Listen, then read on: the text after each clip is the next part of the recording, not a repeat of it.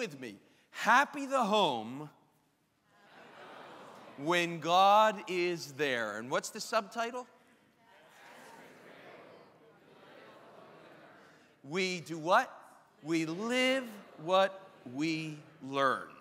So we continue our great hymns of the church series, looking at this hymn, Happy the Home When God is There, which was written by an ordained Unitarian minister that pastored the Second Unitarian Church in Boston, Massachusetts, by the name of Aaron Ware, Jr.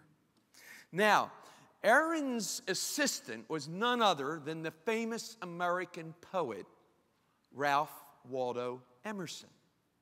So it is the Wares and Emerson that sort of set the course for Harvard Divinity School. Do I need to say anything more?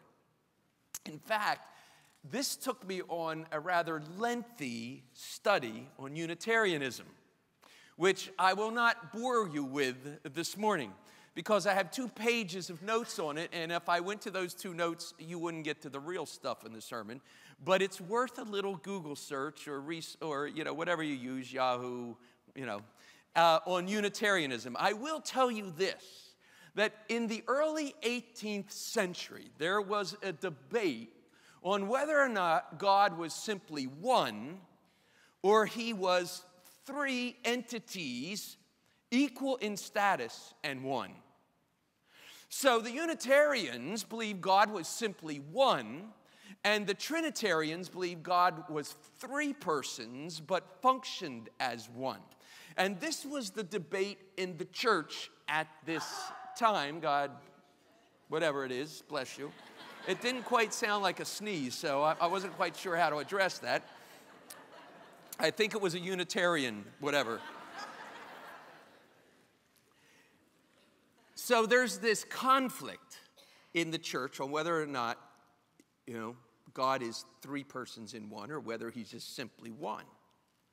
However, in the midst of this debate, it's interesting. Both doctrinal positions believed without question that the Bible was divinely inspired and the final authority for life, faith, and the practice thereof. Although there was a doctrinal disagreement, or I should say a theological disagreement, there was not a disagreement in whether or not the Bible was God's word and our final authority for life, faith, and the practice thereof. That was never in question. How we interpreted Scripture was what was in question. Now, this hymn first appears in a hymnal entitled Selection of Hymns and Poetry for Use of Infant and Juvenile Schools and Families. So I was picturing this in a classroom. Can't you picture this in a classroom? The teacher says, okay, kids, take out your books. And Johnny says, Mrs. Jones, what book? Oh, take out Selection of Hymns and Poetry for Use of Infant and Juvenile Schools and Families. Rather lengthy title, but I must tell you, worthy of any school library.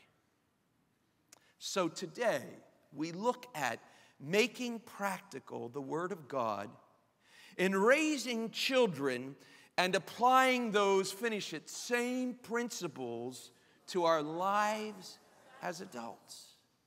Because if indeed the principles that we would like to see in the lives of our children, we live as adults, then not only is that something that is mouthed, but it's something that is caught. And ultimately, we live what we learn, and what we live is what is caught by our mentors, mom, dad, school teacher, pastor, whomever it might be.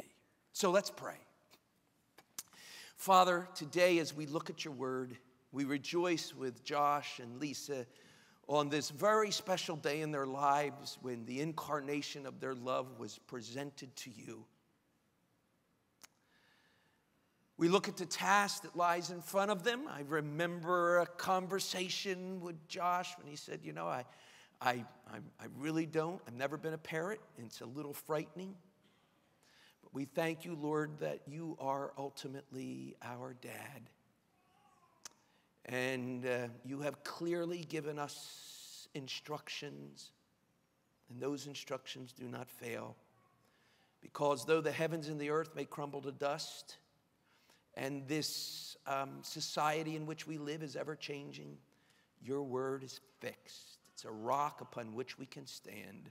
And the church said, Amen. In the last service, on occasion I would say, and as they say in Montana, and someone with Irish descent said, you know, Pastor, when are you going to say, as they say in Ireland? Brilliant. Yes, thank you. Who got that? All right, Eugene, you remember, and you're Philippine. How do you, it's Ireland, you know? Okay. So turn with me to Joshua 24, verse 15. Here's where we find our text. Joshua is the 6th book in the Old Testament. Genesis, Exodus, Leviticus, Numbers, Deuteronomy, Joshua. Joshua has the distinction of taking the Israelites into the promised land. Now, Moses was unable to do that. And we look at that moment in his life and we say, well, he was unable to go into the promised land because he profaned the word of God. And that's true. But the reason he profaned the word of God was because he represented the law. And what does the law do? You remember last week? It judges us, in a sense, without a remedy. What does grace do? It pardons us and cleanses our conscience. So understand, if Moses wanted to, he couldn't have taken the Israelites into the promised land because the law doesn't take us to Canaan. It is grace that takes us to Canaan, and the church said, so Joshua has crossed over, the Israelites are with him, and he realizes they brought all this filth and wickedness and idolatry with them into the promised land. So he issues them a challenge. He says, listen, put away your foreign gods. That's what's messed us up anyway. You've worshiped these things. You've practiced, their rituals. And it's caused God's curse upon us rather than his favor. So put them away. And when he does that, he says, for me and my household, we will serve the Lord. Some of the older translations say, for me and my house, we will serve the Lord. The newer translations use household, which actually is a more accurate translation because, listen, it's not bricks and mortars that serve God, right? It is those who live inside of the home. So he says, for me and my household, we will serve the Lord. And someone has profoundly said this. Read it with me. The beauty of a home is order. The blessing of the home is contentment. The glory of the home is hospitality. And the crown of the home is godliness. Think about that for a moment. If we were to name one person who embodied order, contentment, hospitality, and godliness, who comes to your mind? Pastor Bruce. No. And if you looked in the mirror and you said, oh, look, Justin. Sorry about that. I'm picking on you. We would have to say, no. But who does? Come on. Starts with a J and ends with an S. Jesus. Spell his name. J-E-S-U-S. He's the embodiment of these qualities that we would love to see in our lives, in our homes. So how do we as adults mirror Christ in our homes? And what are the lessons taught to our children when we do?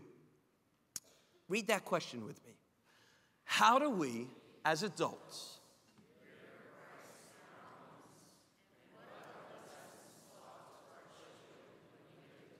okay, I'm going to keep it simple. I'll give you an A and a B. A, children live what they learn. That's the message in Cats in a Cradle. Poignantly drives it home. And I'd like us to start where the home begins. So turn with me, if you would, to the book of Ephesians. You're in the New Testament now. Matthew, Mark, Luke, John, Acts, Romans, Corinthians, and you're there, all right? Galatians, Ephesians. It's page 1337. Actually, it's 1333 in your Prayer Ministries edition and 1984 in your Life Application Bible. So here's what we read. Submit yourselves to one another because of your reverence for Christ. As Christ submitted to the Father, became our chief servant. He said, I didn't come to serve, or I should say be served, but to serve and give my life as a ransom. He is our model. As we model him, it expresses the reverence, the holiness of God. And here's where it starts. So ladies, read this to me.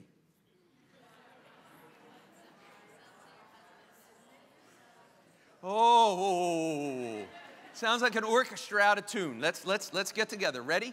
Wives.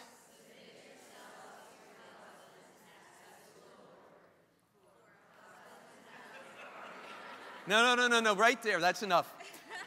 That is so beautiful. Can we hear it again? Ladies, one more time. Come on. Wives. Do you know what that verse means? It means when your husband walks through the door, you go, oh, I mean, that's what it means. It's an absolute beautiful verse. I love it. Now, wait a minute. We're not over.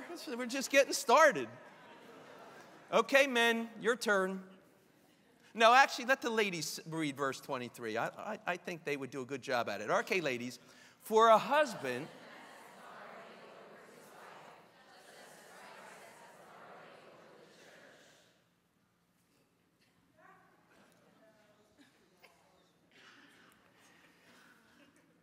As a man is the head of his home, so Christ is the head of the church. So dads, ladies, you can tune me out. Go ahead. You can talk, just I don't want to hear you. Listen to what that's saying. Don't entrust godly things in the home purely to the wife. Because if we do, if it's the wife who takes care of family order, if it's the wife who sees that the children give the tithe, if it's the wife that sees that kids are in Sunday school or kids go to youth group or whatever, we as men have just said to our children that God, godly things, church, and the things of God are for the female gender, and anything other than that is sissy. And that's why God clearly states, as Christ is the head of the church, men, we are the head of the home, which means we should assume the priesthood of the house. And the ladies said, amen. And the men said, amen. You betcha. So husbands, let's keep reading. Men, this is our part. Come on. Husbands.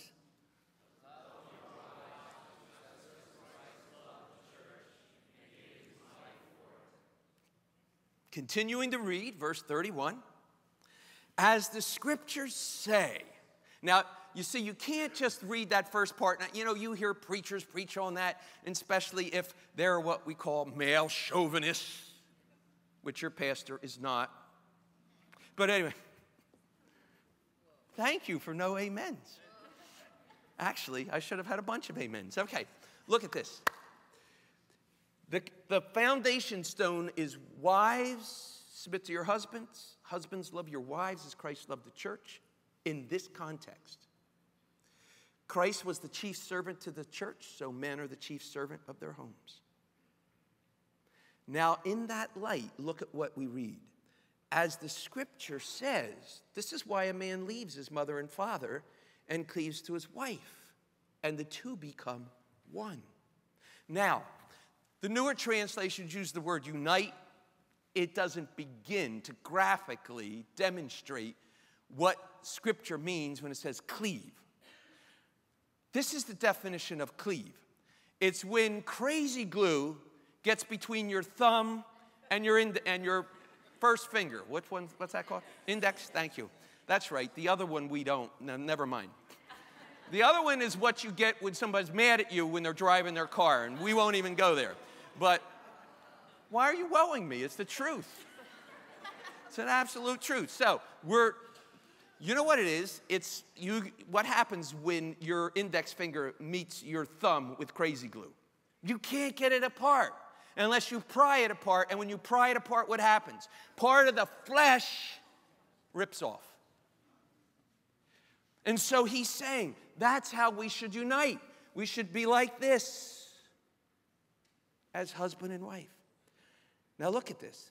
There is a deep, secret truth revealed in Scripture, which I understand is applying to Christ and the church. But it also, come on, applies to you. That every husband must love his wife as himself. Have you ever met a man who didn't like himself? Maybe he didn't like himself, but he sure loved himself. I mean, every man I know, man, that's just our ego. We love who we are. We thank God we don't have to give birth to babies. You know what I mean? It was the funniest thing. I'm watching that video last night. I'm thinking about the time I was in Israel, and there's a Muslim sect called the Druze, and they have a third leg in their pants. Seriously. Like they're walking in front of you, and here's this pant leg, and there's pant leg, and then there's one hanging out here in the back. The strangest looking thing. It kind of like moves, looks like a sack, because they believe that the Messiah will come through a male. And there's no there's not that 9-month period of development the child. It's just the Messiah comes, drops out, it's right there. And I was looking at that movie, and I'm thinking, thank God. Ladies, that's your task and not mine. Husbands must love their wives, and every wife must respect her husband. Now, this is the JBSV version. JBSV, Joseph Bruce Sofia version. And I believe it's nailed. And so I want you to read it with me. Look, this is what it says. Wives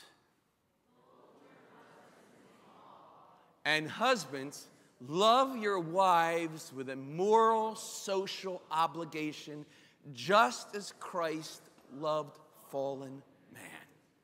I am convinced, and I've been in this for 30 plus years, I have never seen a marriage lost where the wife held her husband in awe.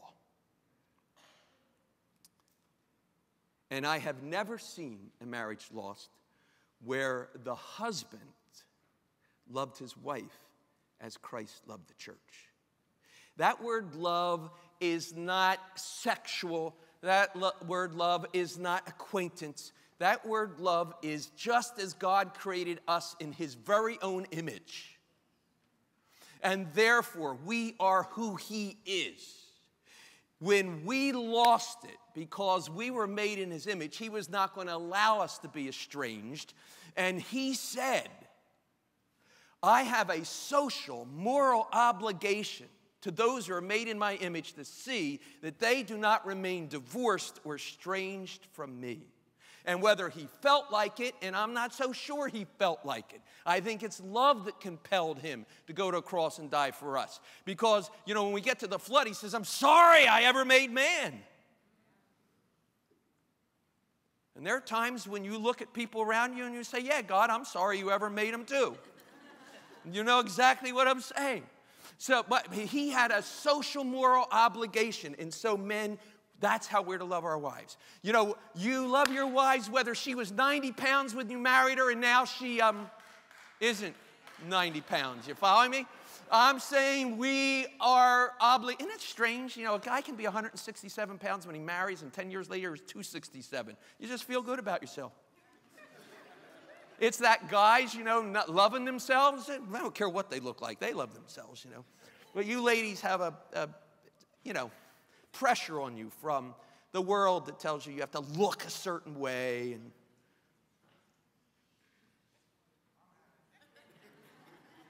let's move on. I'll get myself in trouble. The hymn, happy the home when God is there, and love fills every breast. When one their wish and one their prayer, and won their heavenly rest.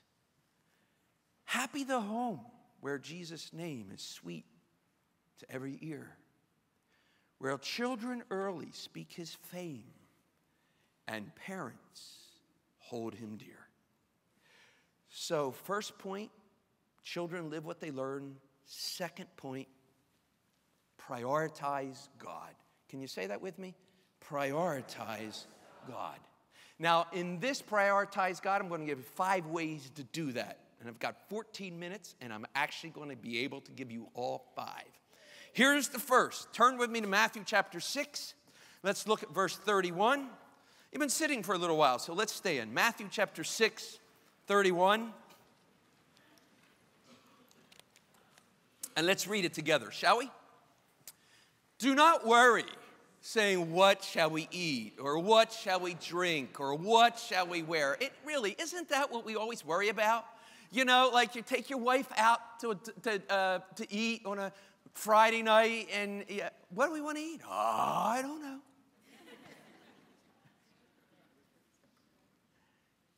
What should I wear? Do you think this looks good? And then she says to us, what in the hang is that? Do you think that matches? Why are you wearing sneaks with dress pants and a dress shirt? Yeah. Uncomfortable. Don't worry about what you eat, what you drink, what you wear. For the heathen run after all these things, and we are not heathen. We are, starts with an S, ends with an S, saints. Can I spell it for you? S-A-I-N-T-S.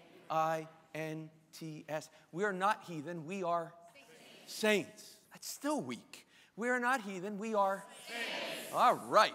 Get that in your head. When you think it, you live it. And the church said, amen. Okay. In Ireland, they said, brilliant. And it is brilliant. All right. For the pagans run after these things. Your heavenly Father knows that you need them. But do what? Seek first his kingdom and his righteousness. And all these things, what you need to wear, what you need to eat, what you need to drink, he'll provide for you. So easy. So here are 5 ways to prioritize God in your life. You may be seated. The first is, say it with me, have a family order. Can I have you write down these 5? Have a family order. Look at it. Deuteronomy chapter 11, verse 19. Teach them, that is God's laws and precepts, to your children, talking about them when you sit at home and when you walk along the road and when you lie down and when you get up. You know what God is saying? The word of God needs to permeate your home. Listen, when you wake up in the morning, talk about me. If you gather together at lunch, talk about me. If you're at the dinner table, talk about me. When you put the kids to bed, talk about me. Prioritize God. Let me be a part of just not 1 hour on Sunday morning or Sunday school or youth group. I need to be a part of your entire household every day.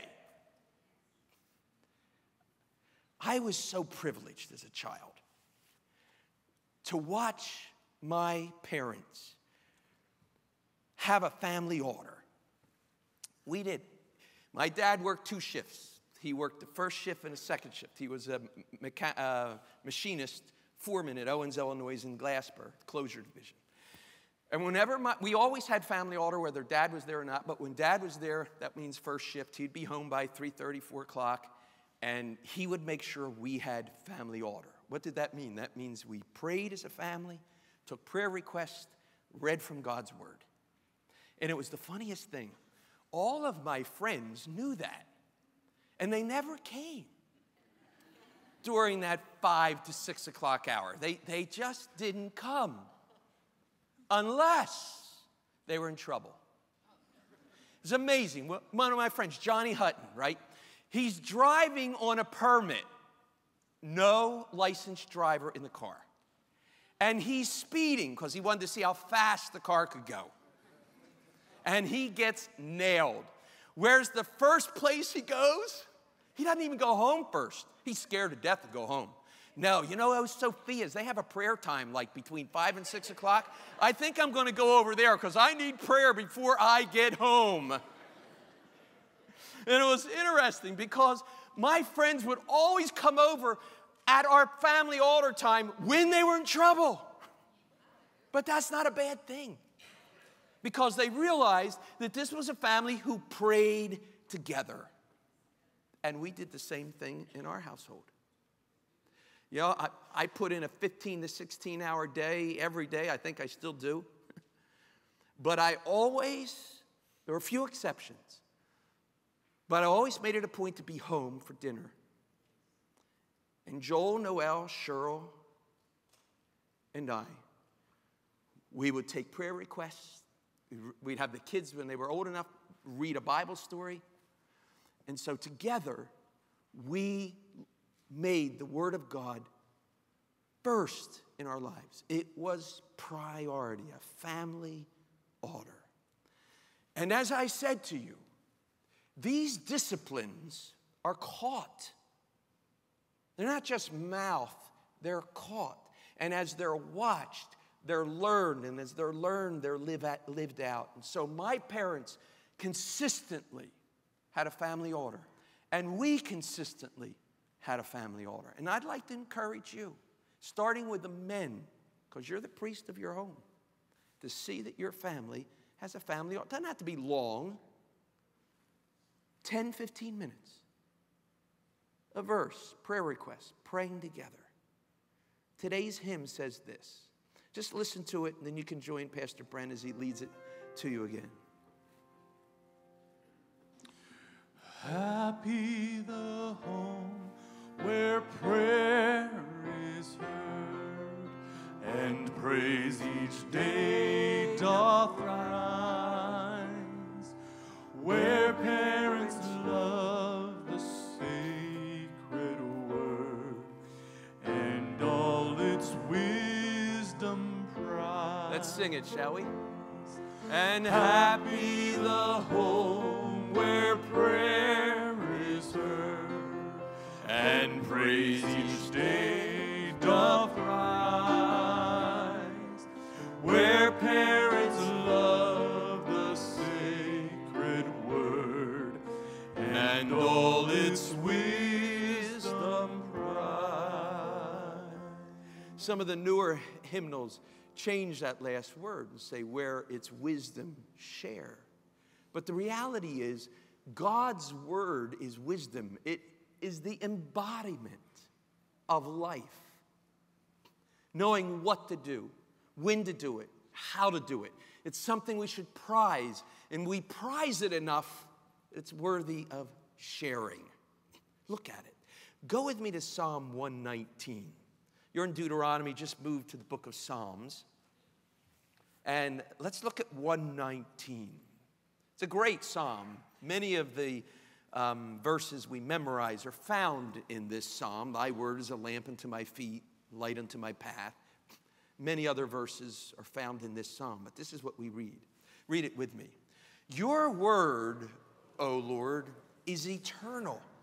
It stands firm in the heavens. Your laws endure to this day, for all things serve you. Listen, God is omnipotent. He is all-powerful. Everything he has created serves him.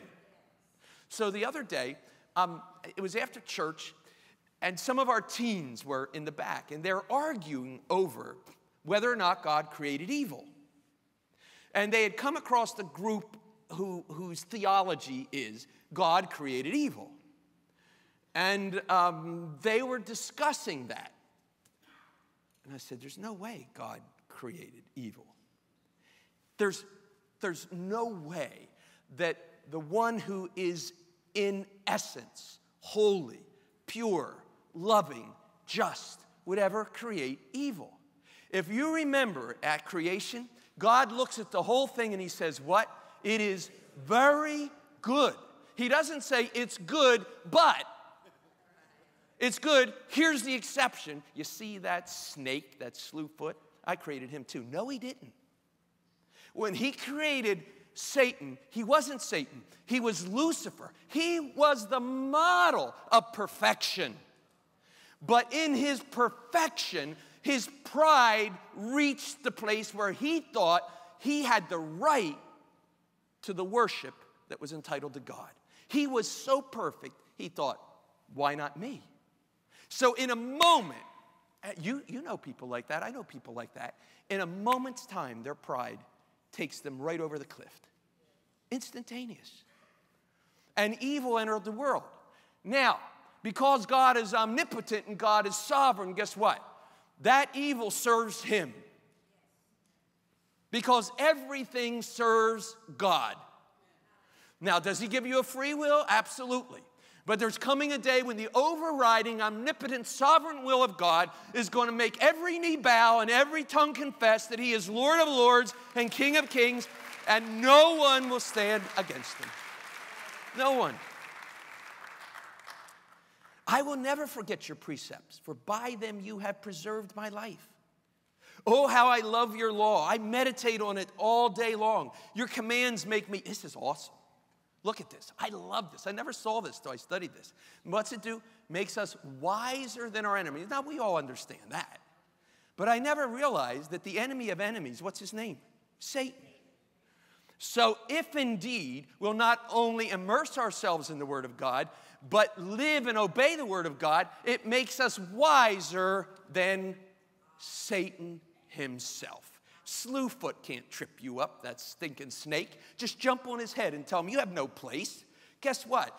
The precepts of God make me wiser than you. And see, though God can foresee the future, Satan can't. He doesn't have that ability. So if you tap into God, God can tell you what's happening tomorrow, and Satan doesn't know. What's that mean? You whip his tail. That little red thing that hangs on the back of the New Jersey Devils. You whip it. All right, number 2, quickly. I've got 2 minutes. Can I give you 2, 3, 4, 5? Here we go in 2 minutes. Are you there? All right. See that your children have a quiet time every day. Not only you, but your kids. Not only your kids, but you. This is what we used to do with Joel and Noel. They weren't allowed to turn the television on until they had read a Bible story or watch Superbook. So I would come down, or I'd be somewhere, and I'd come in the house, and I'd see the TV on, and I'd say to Joel, Noel, did you watch Superbook yet today? Did you read your Bible story? Turn it off. Now, did they like that? No, they didn't. Certainly they didn't like that. But you know what? None of us like, come on, let's be honest, none of us like discipline. And these are disciplines. But in the end, disciplines are beneficial and profitable. And the church said, amen. As they say in Ireland, brilliant. Absolutely. We taught them to give the first penny on every dime, the first dime on every dollar, the first $10 on every 100. Of course, they never had an allowance of $100, but the point was put God first and watch how the day is blessed by God. But as parents, we have to live it and we have to teach it. Look at this, Proverbs 3, 9, and 10. Honor the Lord with your wealth, with the first fruits of your time, first fruits of your talent, first fruits of your treasure, and watch what happens. Then, it's conditional. Then, come on, your barns will be filled to overflowing, and your vats will... Did I hear another? All right, number 3. Make sure church isn't an option. Make sure church is not an option. You say, oh, Pastor, my 10-year-old doesn't want to come to church. So what? Don't give him a choice. I'm serious. You know what it is? It's like, listen, it's breakfast. So you have here at the table a slice of multi-grain toast with cream cheese, and you have a glazed donut. What are they going to pick? Come on, the glazed donut. They're not picking cream cheese, multi-grain toast. Come on. Listen, you don't give your kids an option on whether or not they go to school, do you? And I'm telling you, church is more important than school. You can say all you want, but it is more important than school. The most important thing you can do to or with or place in your child's life is that God is first, the things of God are next, And if he's absent, you're missing the greatest aspects, the greatest joys of life, period. And you set them on a course that will never set them wrong, ever. Ever. Hebrews chapter 10, verse 25. Don't have time. Just jot it down. Number 4, be consistent in discipline. Can you say that with me? Be consistent in discipline. Look at it.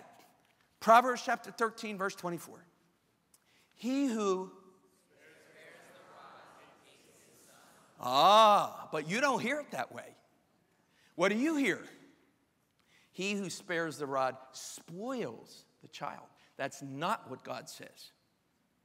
God says, you spare the rod, you hate your son. Notice that the daughters are exempt. But he who loves him is careful to discipline him. It's funny. Noelle, you didn't have to worry. All you had to do was tell her she was getting the paddle. Dad, I'll never do it again. Honest, I'll never do it again. I said, you're right. You will never do it again. Smack, smack. Joel just stared at me and said, bring it on. Proverbs 22, verse 15. Foolishness is bound up in the heart of a child, but the rod of correction drives it far from him. Every child is full with foolishness. Why? What is foolishness? It's when our life is all about us. That's foolishness, and that's what a child is. Their whole life is them. There's not another thing that exists besides them. That's a child, but we grow up, hopefully. You ever meet a 60-year-old child? I mean, it's pretty pathetic, isn't it? Like, aren't you ever going to grow up, Joe? Come on, get with it. Hey, I remember the first time I ever got a spanking. Now, it probably wasn't the first time. It was the first time I remember. I was in church, and I was misbehaving. Can you believe your pastor would misbehave in church? I'm pretty sure it was a Sunday night, and my dad said to me, Bruce, I'm going to take you out if you don't behave. And I'm thinking, he's not taking me out of church. I'm over on him, baby. You ain't taking me out. That's going to embarrass you. Haul your kid. We were on like the 3rd row. Out of church and spank me? You're not doing that. In my mind. I'm only 5 or 6, but you're amazing what your little 5 and 6-year-old minds can think. And would you believe he hauled me out of church? I'll never forget it. We were at my grandma pastored a church where the old bus station is in Turnersville.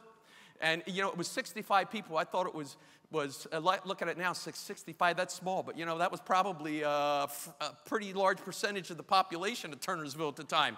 But anyway, so he took me out, and we had for railings those 2.5-inch, like, what were they, iron or steel pipes that you would paint gray. And he put me over that pipe. And he applied the Board of Education to the seat of learning. And I have to tell you, I never misbehaved again in church. Never. Now, my sister, the blockhead that she is, that's a different story, but not me. Let's close with this. What time is it? Oh, look, it's not even 12:30. Goodness, I've got at least 8 minutes. Let's go. No, we'll close with this. By the way, I really should say this. The Bible does tell us to use the rod. And there's a reason, because the rod's an inanimate object. You should never hit your kids with your hands. That's expression of affection and love.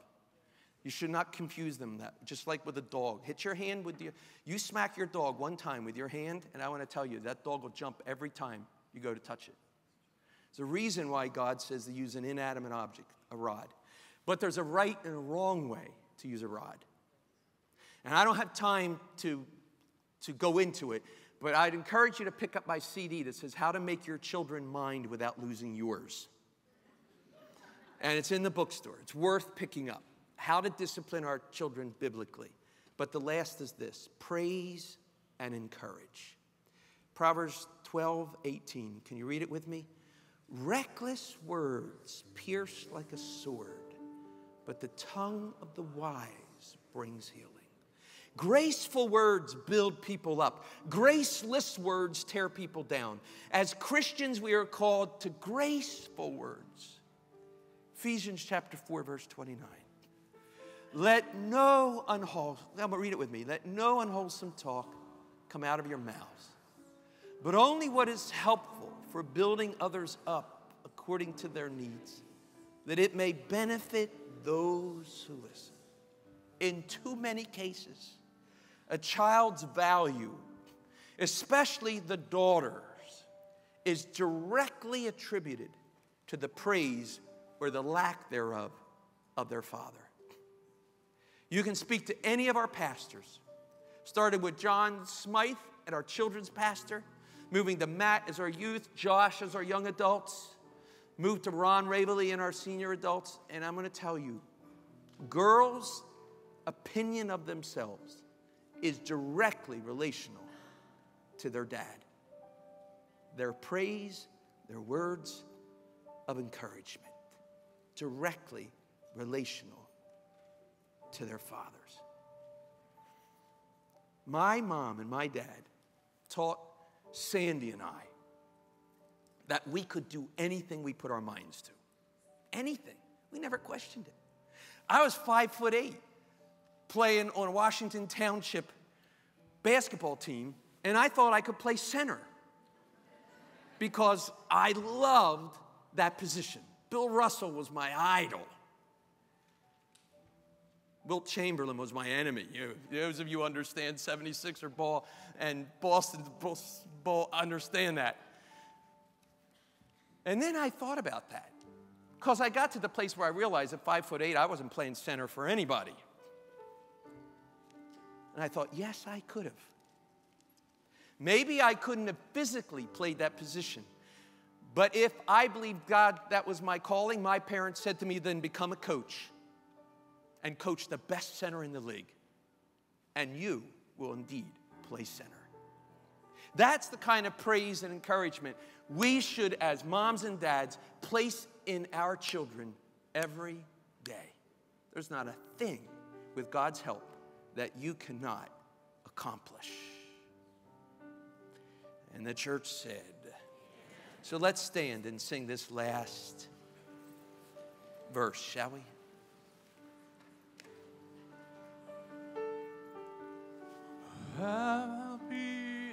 Lord, sorry. Lord, let us in our homes agree this blessed peace to gain. Unite our hearts in love to thee, and love to all will reign. Hey, let's in some way connect. If you feel comfortable taking a hand, you can do that. If you'd just rather place a hand on a shoulder. But in one way or another, let's make sure we just connect together, shall we? Balcony, bottom floor, if you want to connect across the aisles, we can do that. Come on, let's do that.